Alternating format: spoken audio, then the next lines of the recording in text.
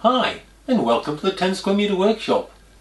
When using a track saw, if you want to keep the material on the waste side of the track, then you need to allow for the thickness of the saw blade, the kerf. A popular way to do this on YouTube channels is these 3D printed plastic guides. You push them under the track, then using your combination square you adjust the position of your wood.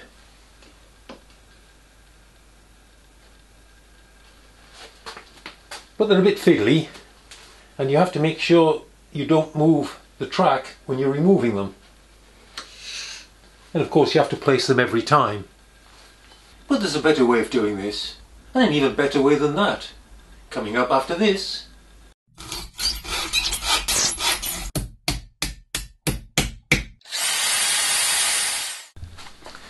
About a year or so ago I made this jig. You'll find it amongst my videos.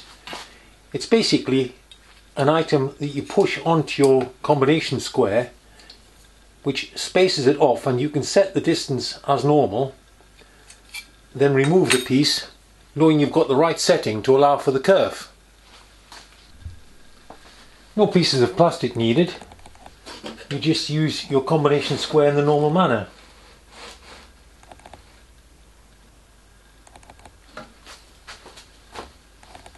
This is certainly a lot better, but it's not perfect. You have to keep sliding it on and off your combination square. So I came up with a better jig, made by folding a piece of aluminium. It's a more complex shape, but actually quite simple to make. In practice, it just clips onto the square, like so. You can then set the distance you need as normal, but you can leave it on because it doesn't go past. So the distance you're seeing is still the one you're going to get plus the kerf. So you just place it against the wood, adjust as normal, and that's it. Still on. You only need to take it off if you're going to do some measurements from the other side. But then how often do you do that with a combination square? It doesn't usually fit. I call it the KerfKlip.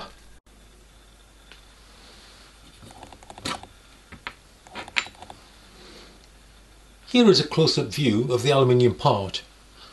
It looks complex, but actually it's just a small piece of aluminium with two faces folded over to go over the sides of the square. And then a tab which grips this rib here, so it goes into place and pushes down so it's firmly in place. It doesn't come loose. I haven't given drawing sizes because everyone's combination square will be different, but it's not hard to make. Once made, the inner face is filed down to give the correct kerf width. So, have I fitted one to my square? No, because I used a different sort of square. This is a magnetic one. It's held in place by a magnet, so you can pull the blade out. You can flip it over, you can turn it end for end, and it just snaps into place. And you can move it, but it's quite stiff so it doesn't get knocked. They're really quite nice. I highly recommend them. There's no screw to fiddle and no parts to lose. It does require a slightly different approach. In this case, the KerfKlip is made out of steel, and in use it just snaps it into position, ready to go. But what happens if the cut you want to make is too big for the use of a combination square? Well, then you need a ruler, which can be a steel rule of any length, and you need the Kerf Plus. This snaps onto the end of the rule, and you could use it to measure the distance in the normal way.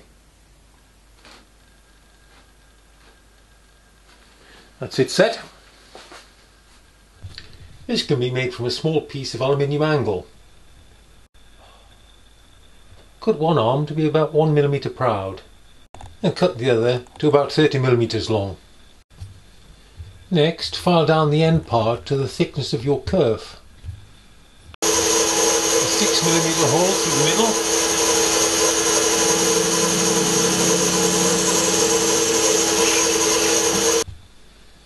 Which takes a 6 mm by 3 magnet held in with super glue.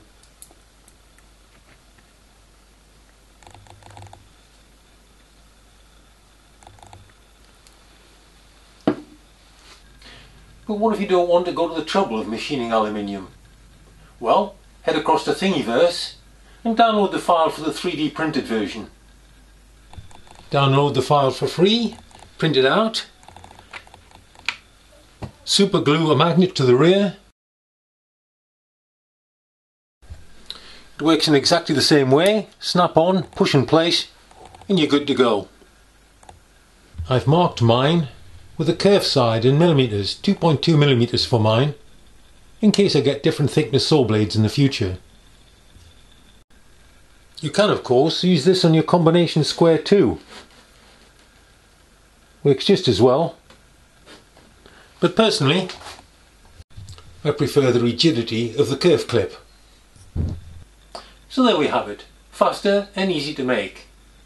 The choice is yours. Hope you found this interesting. Why not subscribe? And I'll see you next time. Bye for now.